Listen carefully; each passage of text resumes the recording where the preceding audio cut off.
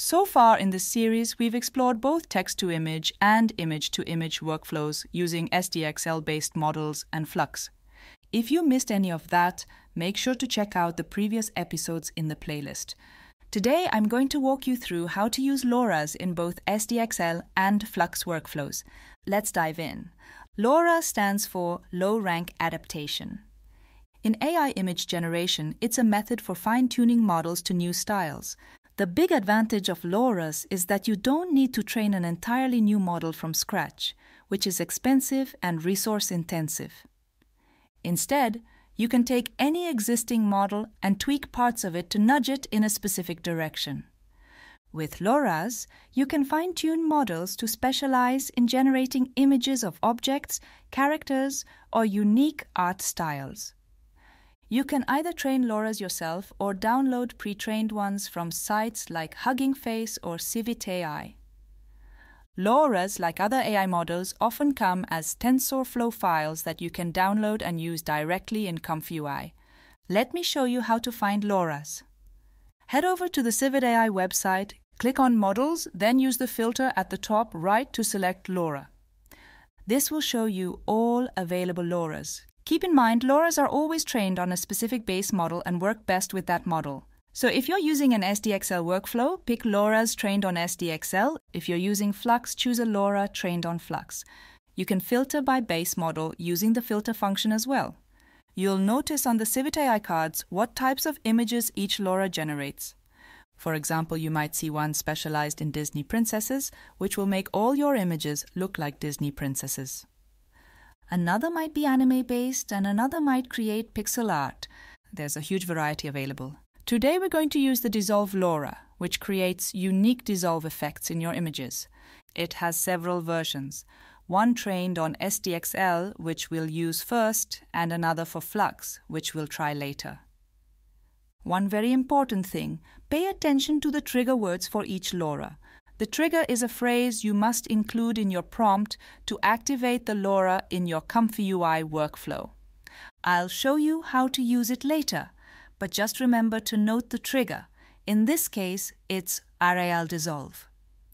If you're running ComfyUI locally, download the file and place it in your ComfyUI folder under Models, then LoRA.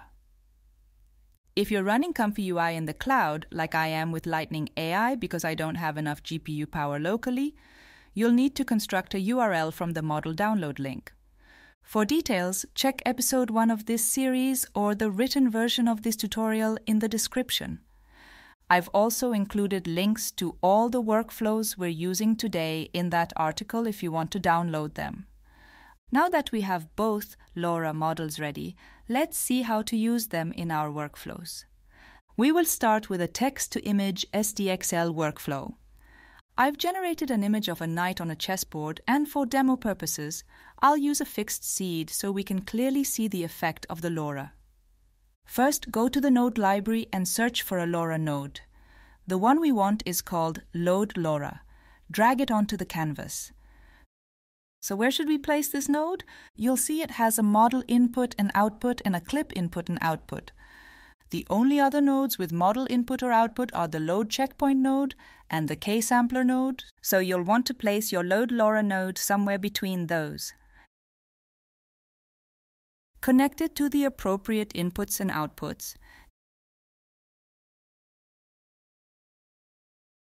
Next, look at the clip inputs and outputs. These are available in the load checkpoint node and the clip text nodes used for positive and negative prompts. Connect your new load LoRA node to both the load checkpoint node and your positive and negative prompts. If things get messy, rearrange your nodes for better visibility. Now select the correct LoRA, the Dissolve for SDXL LoRA. Remember the trigger word from earlier? You'll need it now. The only thing I'm changing is adding the trigger to the positive prompt. Everything else stays the same, and I've fixed the seed. Now, let's test our image generation. As you can see, the image now shows the knight on the chessboard dissolving. You can try different prompts and settings, but always include the trigger word in your prompt. Before moving on to image, let's look at the settings available in the Load LoRA node. The strength model parameter controls how strongly the LoRA modifies the diffusion model, the U-net. The U-net is the core of the stable diffusion model, responsible for turning noise into a coherent image. A higher value, like 1 or above, means the LoRa's visual characteristics are applied more intensely. A lower value, like 0.5, applies the effect more subtly. The strength clip parameter controls how much the LoRA modifies the clip model, which handles text encoding.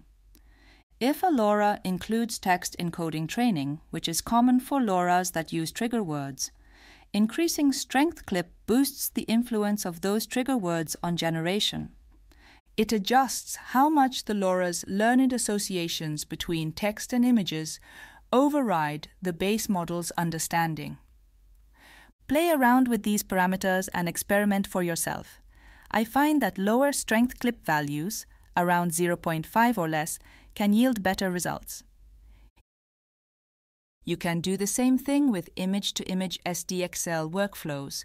Just make sure you place the load LoRA node after the load checkpoint node and connect it to the load checkpoint node, the positive and negative prompts, and the K-sampler node. Don't forget to set the trigger word in the positive prompt before generating. As before, you can adjust the LoRA node settings to get different results. Here you can see a Flux workflow where I added the load LoRA node in the same spot. Make sure you select the right LoRA for Flux and add the trigger to the prompt. That's how you use LoRAs in ComfyUI for both SDXL and Flux workflows. Try it out for yourself, experiment with different LoRAs and settings, and see what creative effects you can achieve. Thank you so much for watching, and I hope you'll join me soon in my next video.